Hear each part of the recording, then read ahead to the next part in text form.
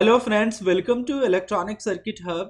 So today we are going to understand about the soft start circuit design and simulation in LTSpice. Okay, so we will understand first why do we need the soft start circuit, and later I'll run the simulation and I'll explain you how this circuit works. Okay, so let us first understand that how why do we need the soft start circuit.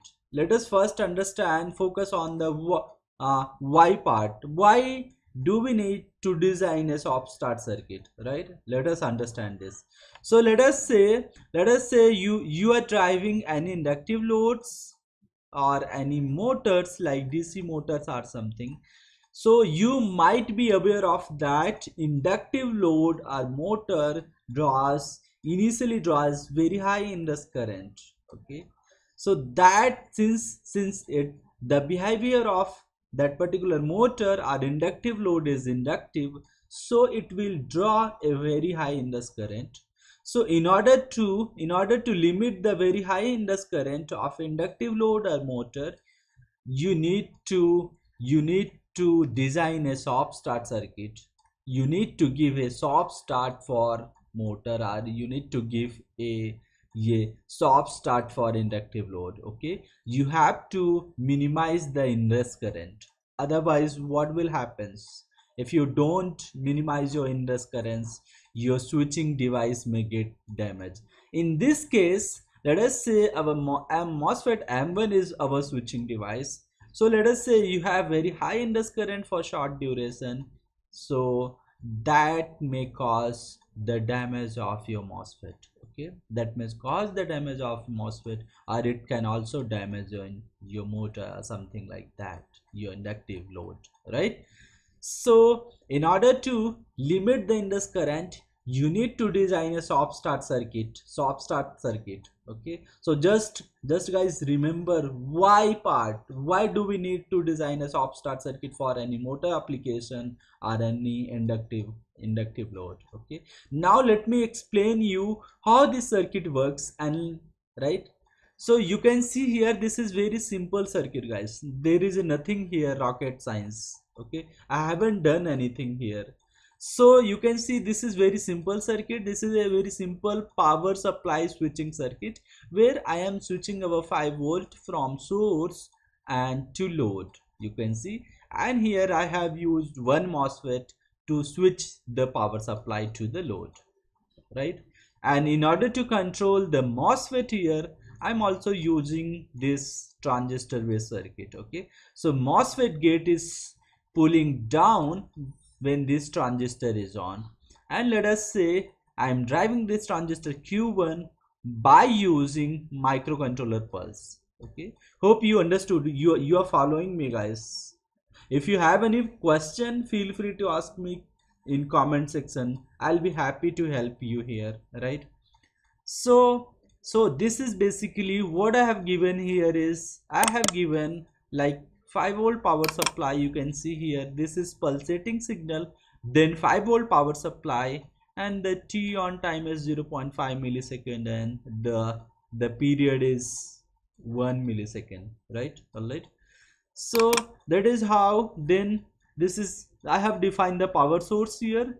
Then it is connected to a series limiting resistance, which limits the current of this device Q1 or NPN transistor, and this is connected in shunt to give the stable state to this NPN transistor, right?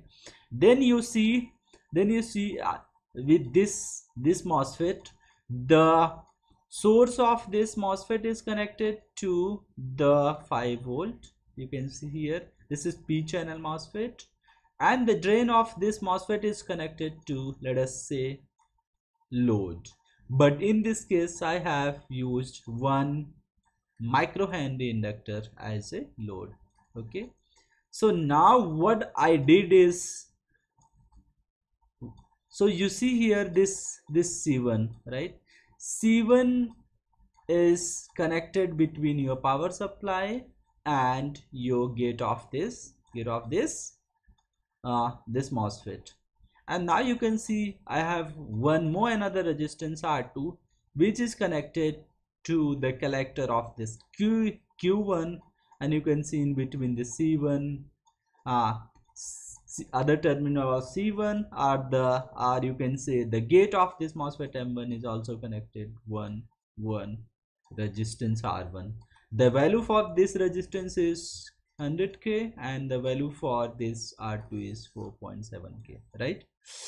So now you need to understand how you are providing the soft start by using this circuit. Okay, so guys, this circuit I haven't tested in the production, but I made this for educational purpose. Okay, so you can try build your prototypes and you can test it, right, how this circuit is behaving, right? All right, so let me explain now the behavior of soft start circuit. Okay, since you see this C1 is connected to the gate of this MOSFET, what will happen is you are not directly applying, or you are, since you see this C1 is fully charged here. Okay, at when this let us say at time t equals to 0, when there is a no pulse you are applying from microcontroller, right? And you can see here this Q1 is off. At that point of time, this C1, let us say C1 is completely charged here. So this 5 volt appears across here. I'll show you guys how in the simulation. This 5 volt appears across here, and as soon as you apply the pulse,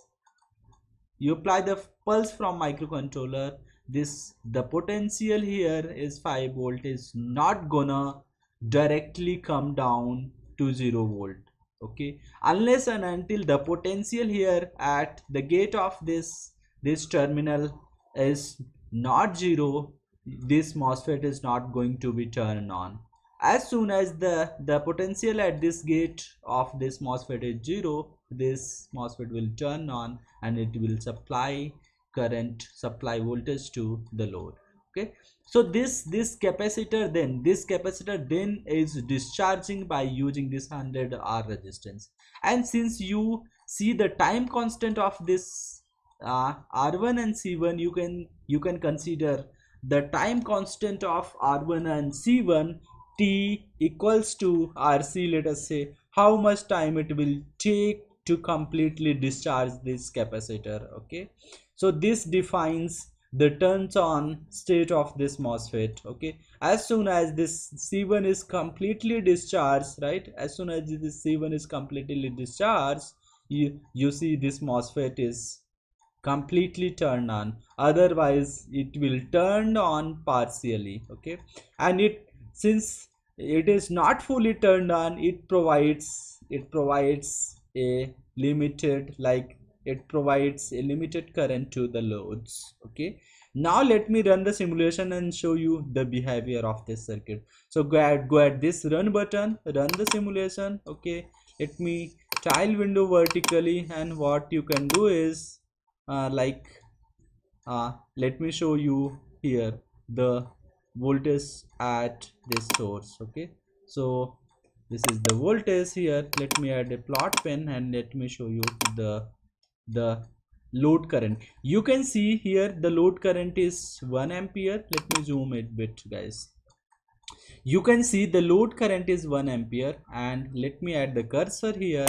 So let me add the cursor. Now you see here there is a delay of how much, let me tell you. There is a delay of, you can see, 45 millisecond when your MOSFET gets fully turned on. Once your MOSFET get fully turns on, you will see the constant load current. So this is how this delay is providing a soft start to MOSFET, soft start to load, and you can see there is a no use in this current in this application.